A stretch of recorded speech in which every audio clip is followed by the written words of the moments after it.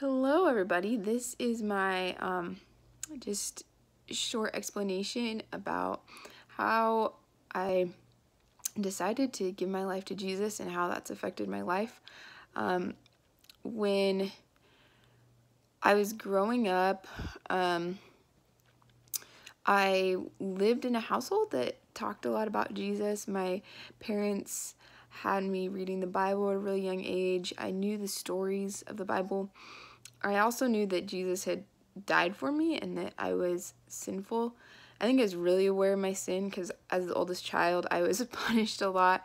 My parents watched me a lot so that when I was disobedient, I got punished. And so at a really young age, I was really aware of my sin, and my parents would have me apologize to them and also to God. And so I think I realized that my sin was hurting my relationship with God and that it hurt him. And so I felt a lot of tension as a little kid. I really liked being selfish, and there was a lot of pride and selfishness in my life, even at a young age. So I really liked having control. I kind of, in a way, liked breaking the rules, just because it meant that I was in control. And the idea of giving my life to Jesus was really something. I didn't really like the idea of that because it meant that I would give up control of my life.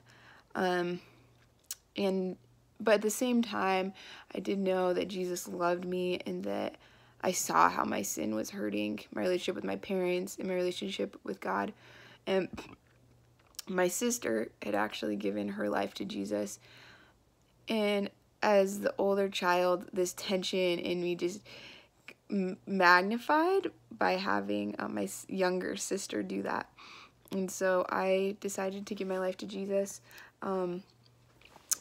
And after that, my life changed a lot. I was living for a different purpose then. I started to think about, like, okay, how can I serve others? How can I serve God? And that changed the way I made decisions in my life, where I went to school, the people that I reached out to, the people that I was praying for, how I thought about relationships, how I thought of just like my purpose for living, but now it was very missional. How can I be serving God with my life? Whereas before it was, how can I live for myself?